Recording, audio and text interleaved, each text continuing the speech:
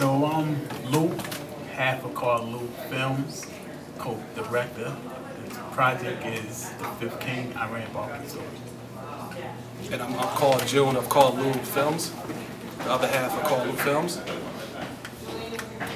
I'm Barkley, the film guy. All right, so last time we saw at the Ring 10 event that you guys made a lot of additions. So just tell us what was going into the new additions that you guys made.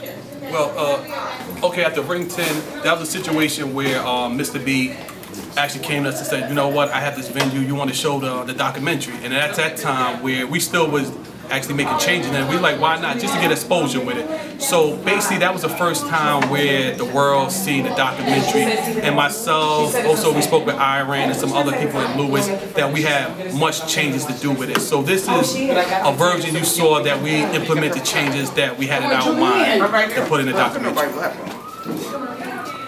So, like you said, as you see it, you grow, you get more information.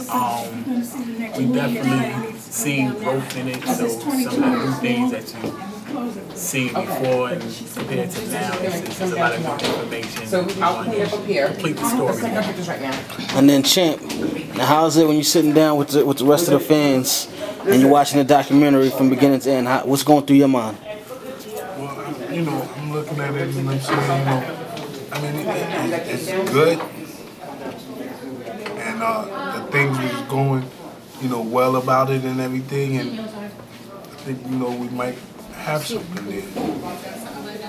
All right, and you guys are also turning this thing into a movie. Yeah. Could you tell us about that whole process? Well, I'm gonna let my boy Carl kind of inform you what's going on. Well, the future film actually, the more and more we listen to people, hear information, we're about 125 pages deep into the feature film. We have approximately maybe about 20 more pages just to finish it off. So the whole idea, the vision was we're going to do a documentary, reintroduce Barkley to the world, and then come out with that feature film and pitch it. And that's where we are right now. And then also to add on, it's like a documentary can't really, his life is so vast that we can't really tell a complete story. So the film is going to be a little bit more deeper than a documentary and of his life. So you're going to get to know even more compared to the documentary. Okay, and then just really quick before we get out of here, just tell the people at home where they can check out the trailer, or if they want to watch the documentary, where you guys are going to be at for your next screening, or whatever information you want to give out. You can actually go to Facebook, CarlLu, for information about the documentary, the Instagram, CarlLu, Twitter, CarlLu, where all the information will be updated in a few weeks about the trailer, what's the next venue, and everything. Okay, perfect. Fifth King. Remember, Fifth King.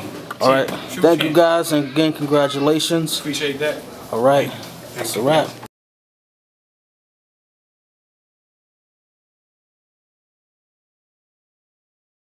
Growing up in the South Bronx during the 60s and 70s was rough. Poverty, drugs, and gangs were a way of life. With a single parent, 3 brothers, and 4 sisters all living in a 3-bedroom apartment in the projects, well, that would drive anyone mad. But I had a gift. Let's get ready to rumble!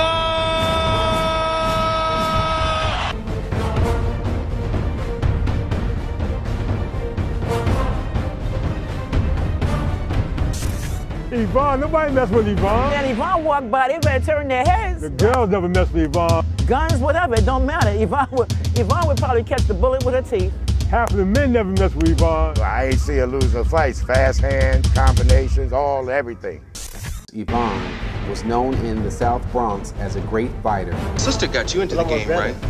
Your sister taught him how to box? Well, Yvonne always been a fighter, and she been teaching him how to fight. Street fight basically forever. And she grabbed the hold of him, you know what I'm saying? And told him, man, you're gonna start fighting for yourself, and I'm gonna teach you how to fight. I know Tommy wish his sister trained him. my sister. Yes. By the way, my sister. Because she can fight. And she would fight anybody, anywhere, anytime. We found out that night what a fighter his trainer was. Obviously, she must have taught me well. You got flattened. I saw a ferocious fighter. Hard puncher, hard worker. About to fight my boy. You don't know what's coming your way. Barkley, one of the greatest punches that was coming up at that time as a middleweight. This type of fighting is, kill or be killed. I'm gonna get you or you're gonna get me. Ladies and gentlemen, the reigning IBF Super Middleweight Champion of the World, Iran, the Blade,